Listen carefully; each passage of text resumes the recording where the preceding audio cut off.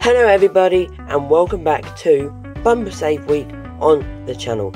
Today we'll be taking a close look at the Rocket Racing Paul Conrev, which was released to entertainer stores, I believe, in the UK, and of course Walmart stores in the US in 2020. Of course, this is the Vietnam release. I believe the China release of this was actually cancelled, so that is a bit of a shame. So yeah, without further ado, let's get on with this review.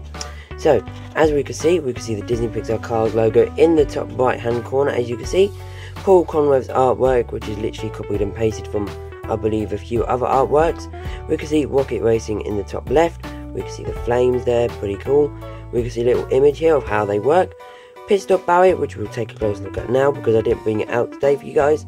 We can see in the package a little try me, which of course you move the wheels and you can see the flames move. Of course, we can see the diecast, which we will be taking a closer look at in just a few minutes here. We of course got this arrow here, Mattel 3+ Paul Conrev. On the back, we can see, of course, just his online prototype image, what they use for stock images, etc. XOS Xtreme Racing Series, pretty cool, and made in Vietnam. So yeah, that is all for the package review. Now I'll be right back with him out of the box for you guys. So here he is, not my favourite next gen, like I did say in my review of Paul Conrev, not my favourite rocket racer either. The eyes just don't do it for me. He's about like my 7th favourite rocket racer, I believe, which is like quite low on the list. But yeah, he did not appear in any short movie, etc, so I don't need to add a picture for you guys today. So let's get on with this review. He's of course got his fenders at the front here, his red bumper like usual expression, headlights. On his hood, we have XRS, as we can see. X is in this blue colour, RS is in, of course, this white colour. His hood is red, which looks pretty cool.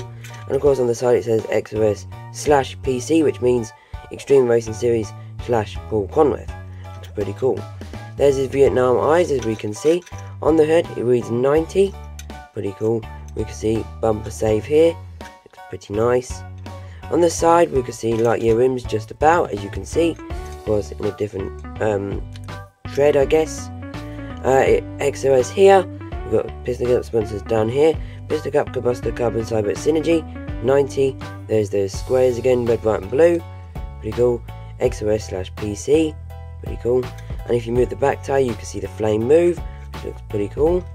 On the back, 90 XOS/PC, and we can see both of them move here. And here is the base, made in whichever day it was. Still, the Vietnam codes are hard to, recognise. So yeah, that does end this review on the Xtreme Racing Paul Conrev, or Rocket Racing Paul Conrev. I'm going to take some photos for you guys, and I'll be right back with the outro.